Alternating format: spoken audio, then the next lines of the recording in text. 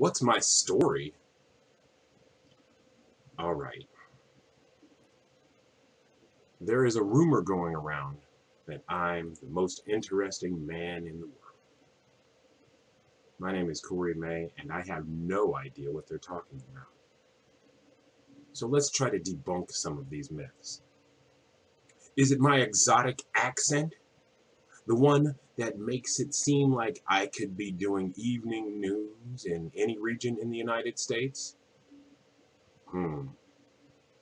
Maybe it's my Midwestern hospitality. You know, Iowa nice.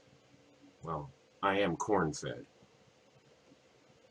Maybe it's my illustrious background.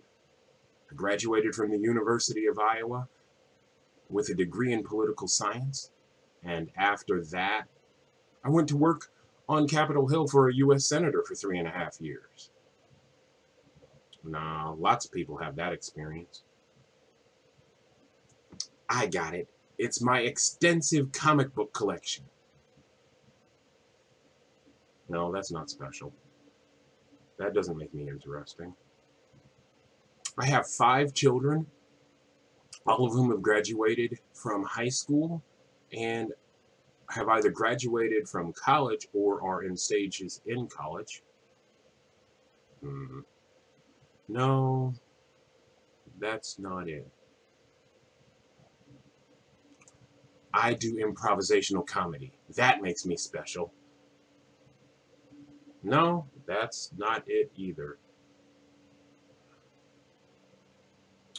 4 out of the last 8 years, I have qualified as one of the top 100 speaking Toastmasters in the world and gone on to the World Championship of Public Speaking for Toastmasters.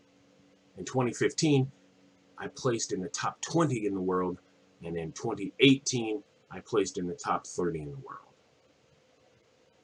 Well, if that's the case, there's 29 other people who could either be better than I am or equal, or in 2015, there could be 19 other people who are better than I was. You know, that doesn't make me special. Here's an interesting thought.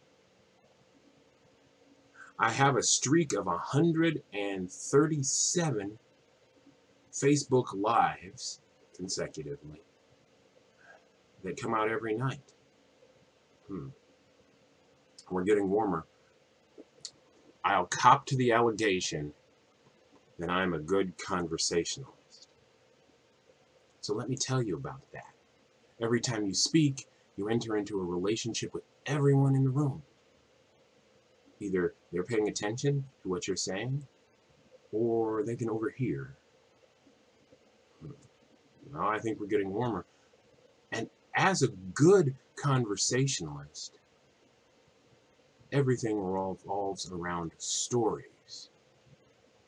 And in order to tell stories, you have to listen,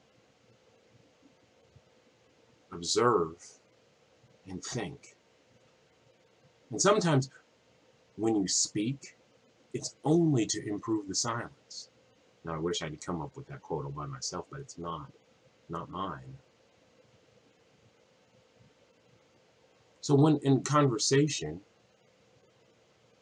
it's a back and forth relationship. And in order to hear and understand someone else, you've got to listen. And then think. And maybe respond. And do you respond to understand? Or do you respond to respond? So if I were the most interesting man, and I'm going to tell you I'm not, I would think that it's because of the conversation. So let's think about that one more time. One last aspect. If you and I are sitting down face to face in a conversation, I want to know about you. So wouldn't that mean that I'm not the world's most interesting man? But you are.